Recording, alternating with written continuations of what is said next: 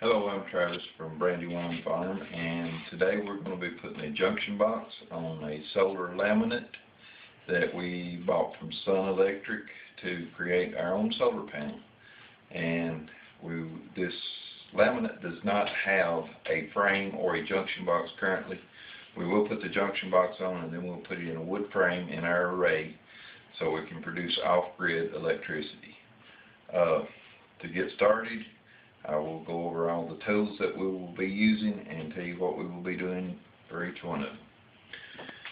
The first thing is a utility knife. Most people call it a box cutter, and this will be used to cut into the bus bar and to scrape away the insulation on the bus bar so we can solder the wires to it. The second thing is a pair of locking forceps. These will be used to hold the wire in place while we solder it, and these are very important to have the locking kind and not just a pair of forceps, because you will need to be able to lock the wire down to hold it in place. The next thing is our soldering pin. This is a Kester flux pin that we'll be using to put flux on our wire and on our bus bar before we solder. This is the solder that we'll be using, the wire, and you want to be sure that you use rosin core solder and not acid core. Acid core is for plumbing, rosin core is for electric. The next thing is our super glue gel. You want to use the thickest gel that you can find because it dries quicker and it holds the wires in place better. The next thing is our clamp. This will be used to hold the wires in place after we glue them till the super glue sets. Next thing is a caulking gun with a tube of 100% silicone in it. We'll need the silicone to seal the junction box to the laminate after we get it on. Okay. The next thing is our pre-tinned bus wire. Now that comes in a roll like this. This is a 30-foot roll. You can buy it off eBay and it's not very expensive. I've already got it cut in 6-inch pieces for this project, and we will be putting the 6-inch pieces on and then trimming them to length. Next thing is our soldering iron. This is a 140 watt. You can use one down to a 40 watt if you have a smaller one, because you don't need a lot of heat for this, but you have to have at least 40 watts to have enough heat to melt the solder. The next thing is our electrician's tape. We're going to use today, this is rubber electrician's tape, and we're going to use this and super glue it between the wires to insulate the wires from one another.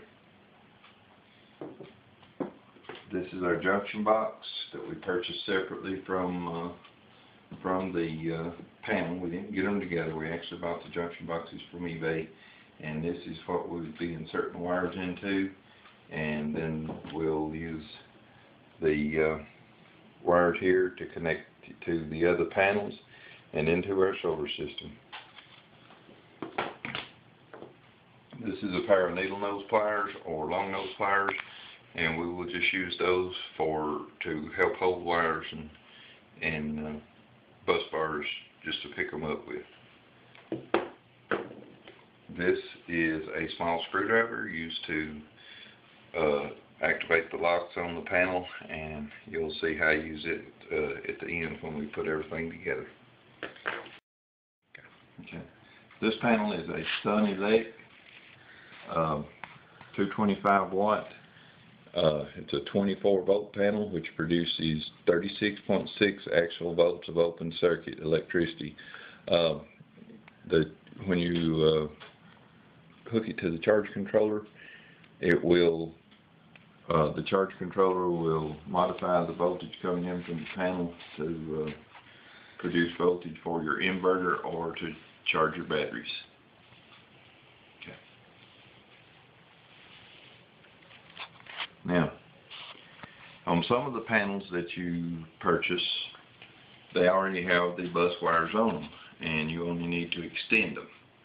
This one I chose for this video because it has 2 bus wires missing here. Hold the pin there. These 2 bus wires are actually missing. You can see where they've had the junction box on the panel, and when they took it off, they broke these 2 bus wires off completely. Now these 2 bus wires still have tabs on them. So what we will do is just bring these bus wires out, weld an extension on them, or solder an extension on them, so that it'll be long enough to go into the junction box. This one, on this side, we will actually have to cut into the bus bar, raise the bus bar, solder the bus wire to it, and then go back down to the panel and run them into the junction box. So just in a second here we'll get started, and we'll do the hard part first, which is cutting the bus bar out and soldering the wires to it to go into the junction box. Okay, the first thing that we're going to do is to mark where the bus bar is. So if you decide to do this, you'll know where to look and where to start your cut to take the bus bar out. Now I can feel with my finger that the bus bar is right here, and I don't know if the camera captured it or not, but you can actually see the line there. So what we're going to do is we're going to make a mark right here, and this is where we're going to cut the insulation on the back of the panel. Then we will raise the bus bar up, and we will clean it off, and we will solder the bus wire to the bus bar. Now you need to be very careful and only cut about 1/8 of an inch, so you don't cut into the panel itself. So we're making a small incision here, right along our line. Now there's actually 2 bus bars here. There will be one under the other, and the one closest to the outside of the panel is the negative bus bar. The one closest to the center of the panel is the positive bus bar.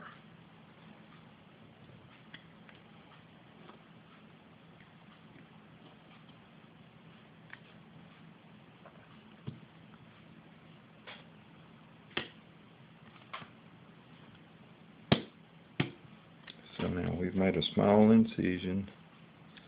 Let's see if we can get something under this bus bar and start to raise it up.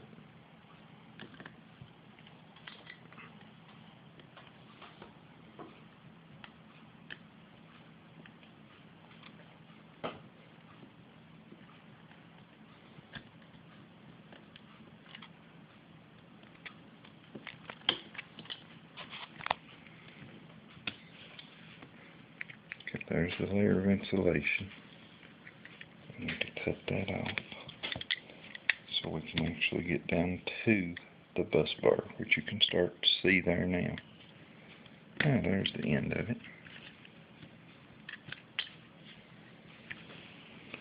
Now we just want to pull up. Now here's where we need our needle nose pliers to actually raise the bus bar up.